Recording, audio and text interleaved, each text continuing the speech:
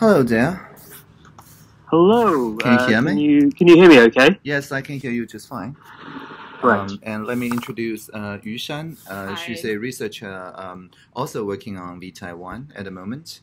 And Hi. so why don't you Great to pull a meet you. chair Oh, here yeah. or something? Yeah. Okay. Cool. So how's it Very going? exciting. It's going quite well. Yes. So we're recording this, right? Yes, and I'll send you Yeah. the video, and if you like the video to be published as is, we'll just do that. Otherwise, we can do a transcript too. Yeah. I think it's a good idea to publish the video. Awesome. The more transparency, the better in life. That's great. That's great.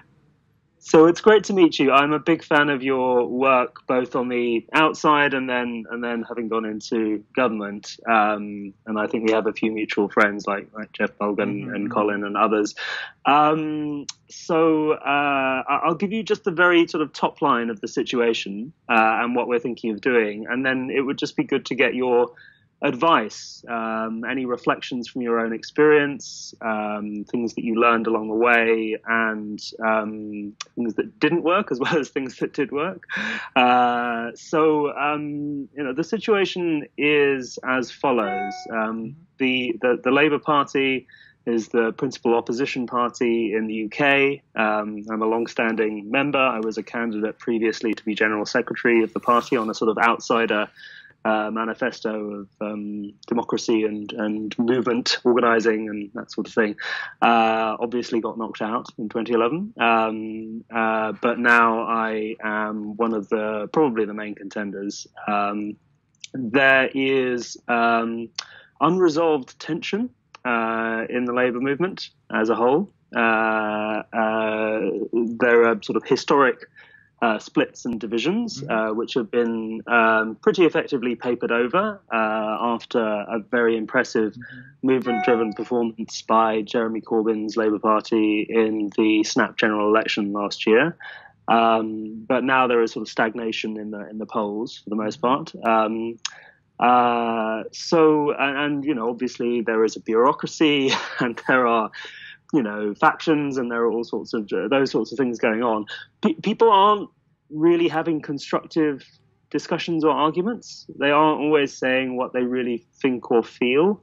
They are using categories to define each other, which don't really reflect the underlying complexities. I'm somebody who's been passionate about deep democracy and deliberation for 20 plus years. More or less since I saw the internet, and I've been trying various different things and following various different innovations. And it seems to me that what you've done with V-Taiwan is one of the more interesting examples, particularly for being able to represent a diversity of views, and then to start to move towards loose consensus, and then to be practical as well.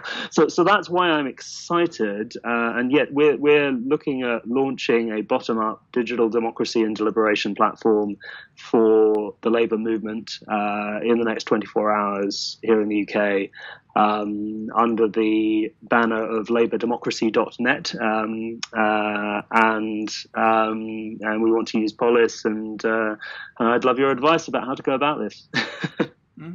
So what's the people you're going to reach with labourdemocracy.net? Is it restricted to party members or pretty much anyone? Well, we're an MVP initially, so we won't restrict access. The distribution, the sort of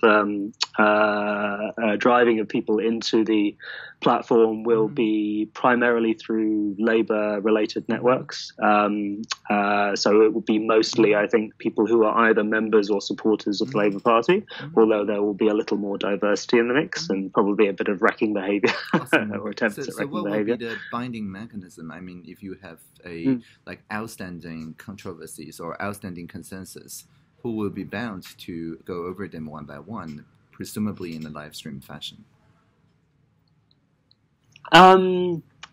That's interesting. And can you expand on what you mean there? Because I didn't quite understand. Because the way V-Taiwan use Polis, it is not representative. It is more of a representation.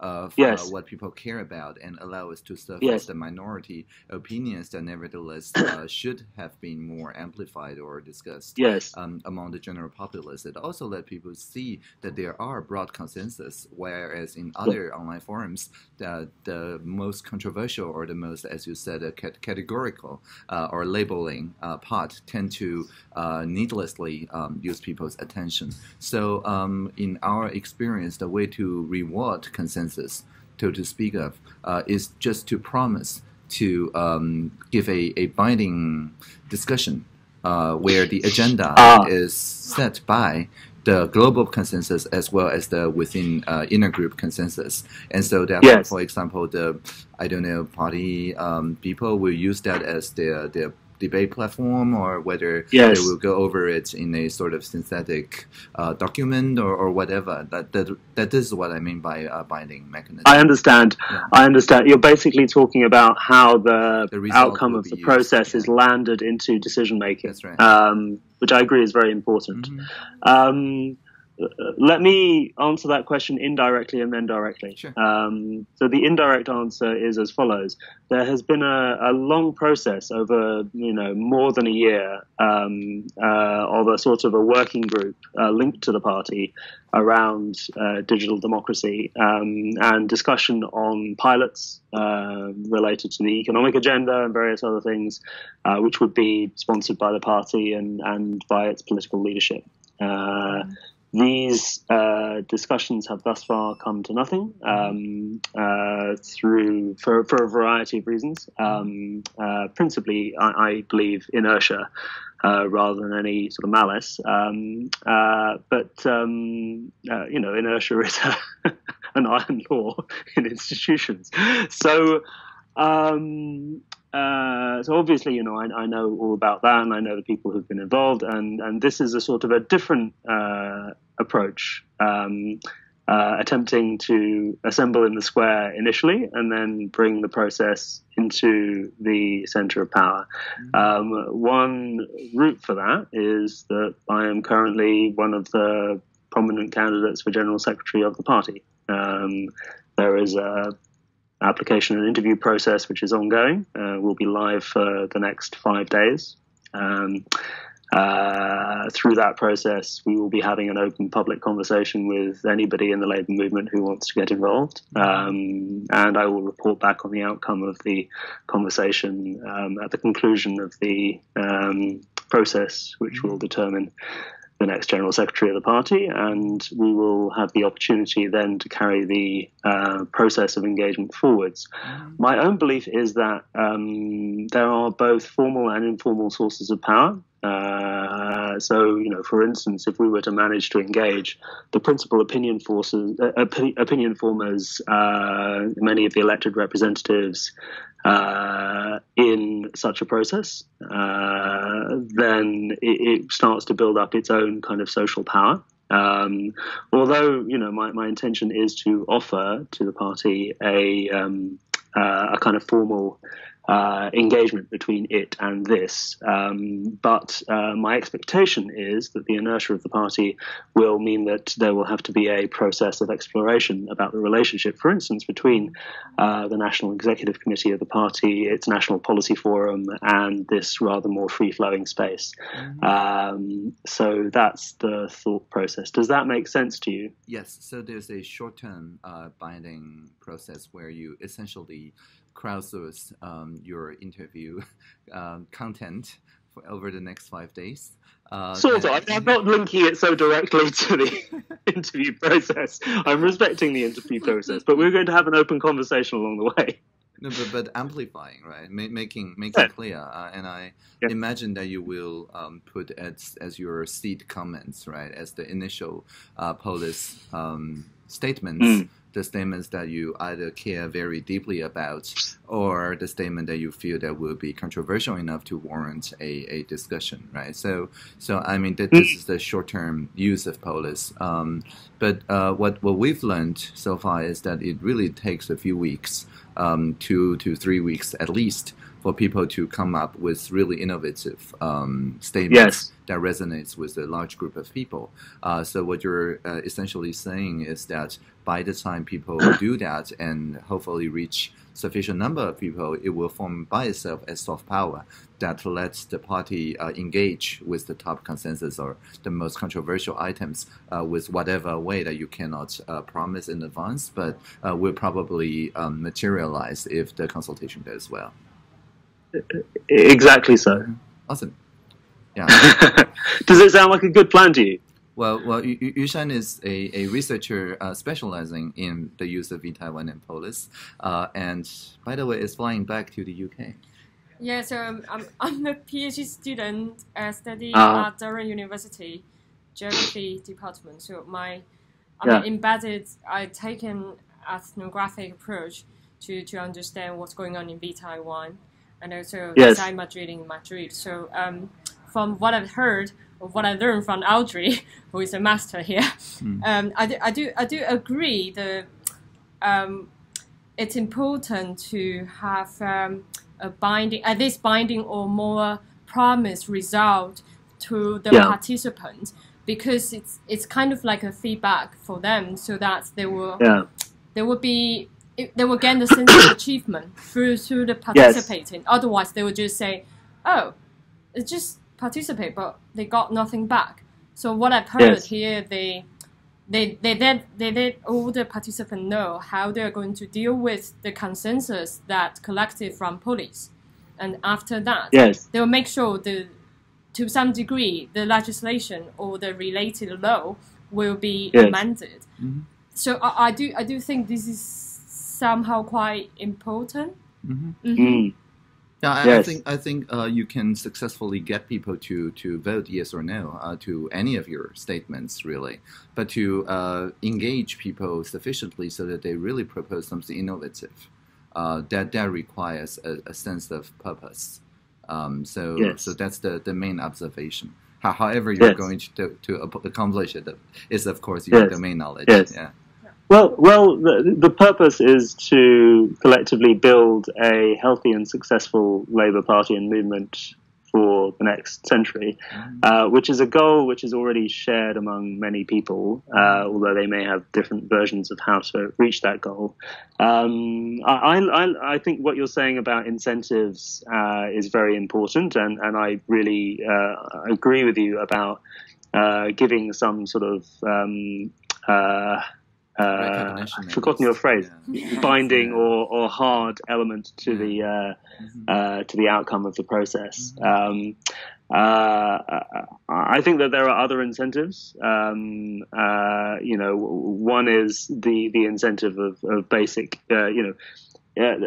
there's a sort of very superficial thing that Silicon Valley talk about a lot, which is around engagement and delight. And it seems to me Polis has attributes of engagement and delight, which is helpful.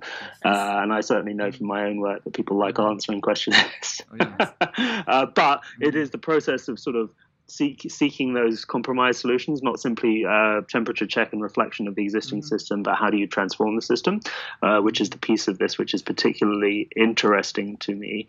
I think that there is also an unmet need and a pain point that lots of people have in the Labour Party and the Labour movement, that the party is not living up to their hopes and dreams in terms of their lived experience of it, the level of suppressed or open conflict within it, and its success in the electoral or the social context. And so my thought process to begin this conversation, I take what you're saying that this will take weeks to take it to somewhere really interesting. But my thought process to begin is to ask a simple question, which might be something along the line, a feelings question, actually, because feelings are something that people have trouble with in Labour at the moment, which might be something like, what do we feel about our Labour Party and movement today? What's good and what's more difficult? And then get people to surface their feelings about what's good and what's more difficult, and then see where that leaves us. We will find ourselves in tribes immediately, and then what do we do with that? So that thought process? That's I think it makes a lot of sense. Have Colin showed you the new reporting mechanism of the police system, where they automatically generate a plot diagram of this shape, where you can see the most controversial, the most divisive ones at the tail end, as well as the most consensus-making one, which was this large group at the other end, as well as... I've heard about this, but I haven't seen it. That looks beautiful. Right. So right, exactly. Yeah. So I think that's part of the delight. If you can show at the beginning of the police conversation that what your contribution will end up looking like this, and so that we can discover each other better and so on, then I think that's an incentive of its own. But I think only if you make it very clear that it will become such a pretty picture of the collective intelligence. Yes. And the thought process, that's a really good idea. I'm definitely going to do that. And the thought process is that we basically try and pull people in from right across the movement, from its many different traditions. I'm in the unusual position of not having made sort of many, any, maybe one enemy.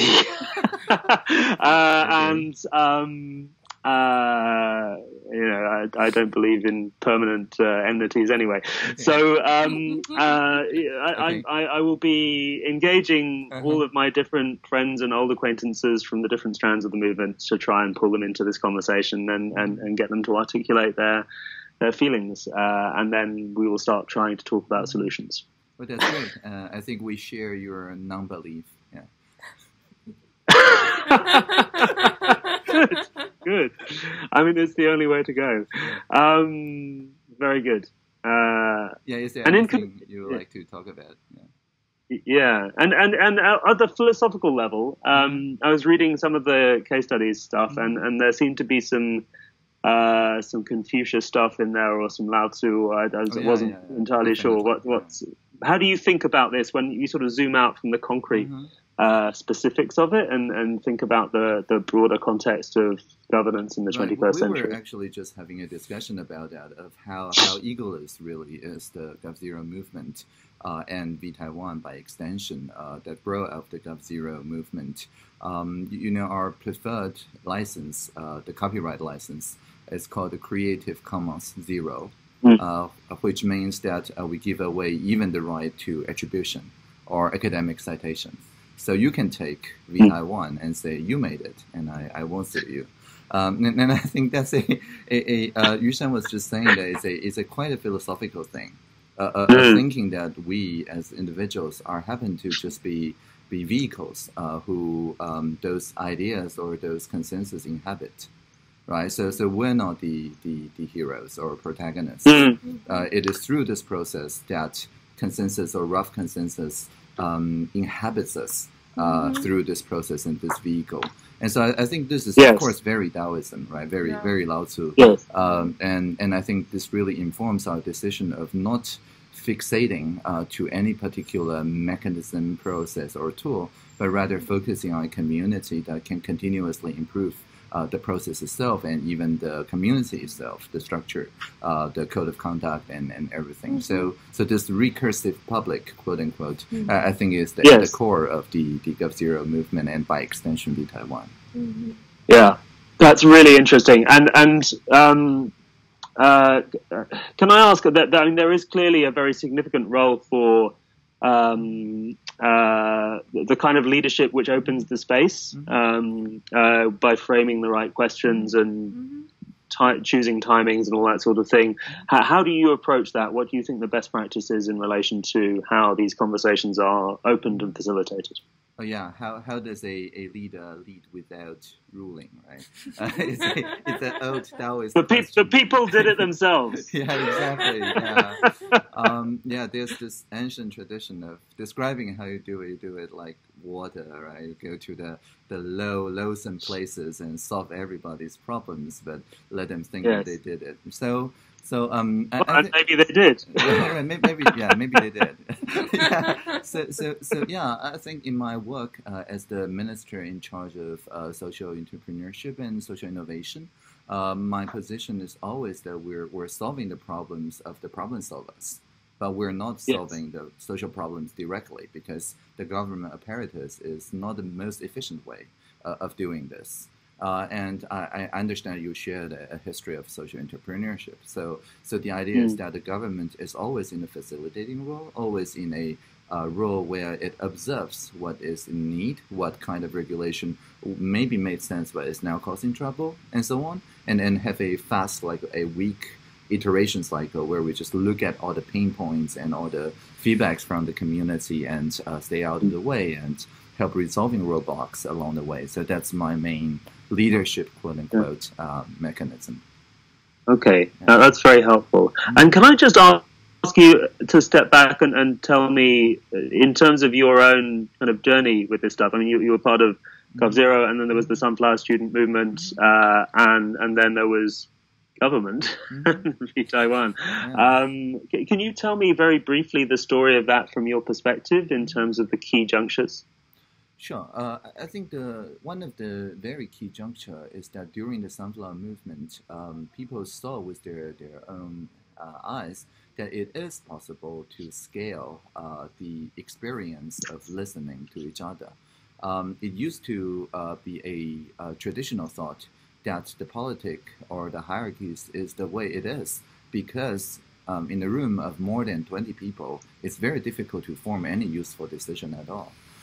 And so we have to be structured in a hierarchy because that's just how human communication, how the wetware works, right? But with the Sunflower Movement, people saw that they can just randomly drop by the occupied parliament, join any of the 20 NGOs facilitating their talk on a particular aspect, and magically have their opinion not just heard, but amplified through an online mechanism that somehow become binding for tomorrow's synthetics and deliberation. And so as time goes by, people see that their ideas swarmed into a consensus rather than just lost in the representative letters. And once you have that experience, it's very, very difficult to go back.